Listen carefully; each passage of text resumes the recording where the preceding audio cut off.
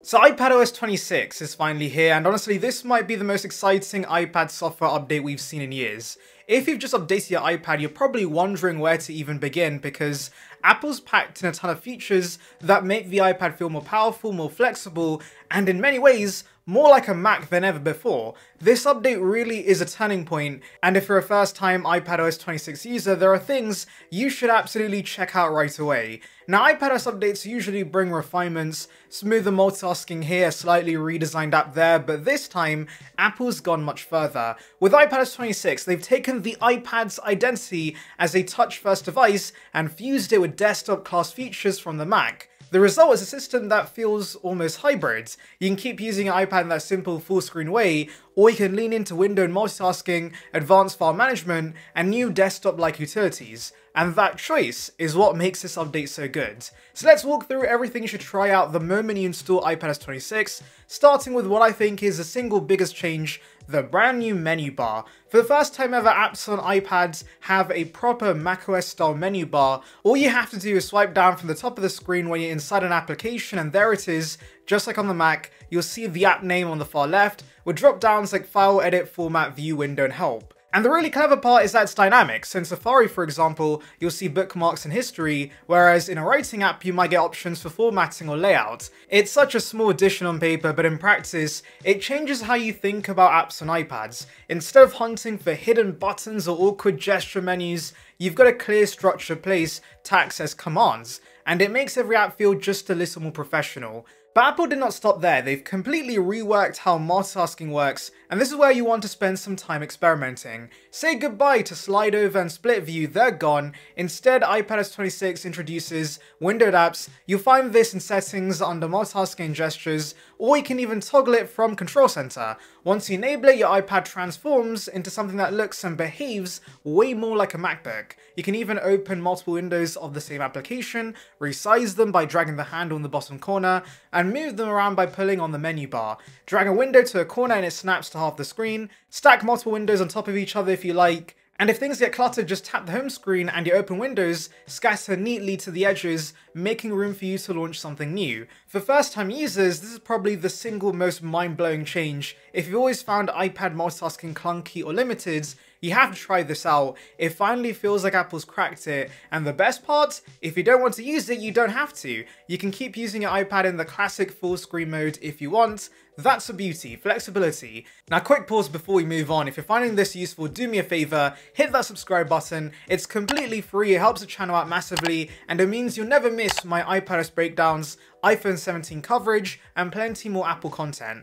So go on, join the Surround Byte gang now. Now let's zoom into the details because Apple's brought over some familiar macOS touches. Check the top left corner of any app window and you'll see the iconic traffic light buttons. Yes, the red, amber and green circles are now on the iPad.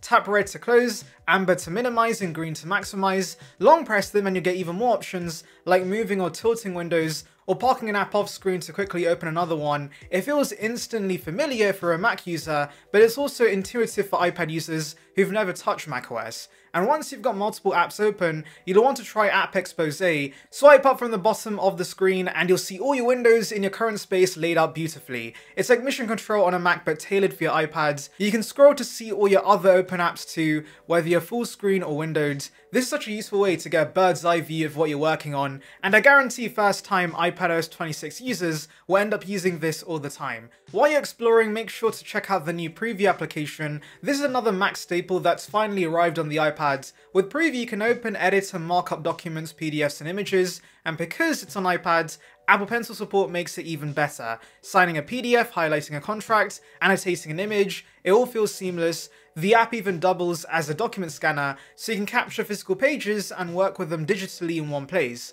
This is a huge step forward for people who use the iPad for work or school, and honestly it's one of the apps I recommend trying as soon as you update. Now if you use a Magic Keyboard or connect a mouse, you'll notice another small detail that makes the iPad feel way more like a Mac. The cursor is no longer that floating bob, it's now a proper arrow pointer. Shake it and it enlarges so that you can find it just like on macOS. Again, subtle, but it makes the iPad feel less like an overgrown iPhone and more like a true desktop machine. Speaking of desktop-like experiences, you'll definitely want to dive into the Files app. Apple's completely reworked this in iPadOS 26, and if you've ever felt like file management on the iPad was a weak point, this fixes so much. The new list view feels almost exactly like Finder on a Mac. You've got resizable columns, collapsible folders, filters, and much more detail at a glance. You can even customize your folders with colors, icons, or emojis, and it all syncs across devices.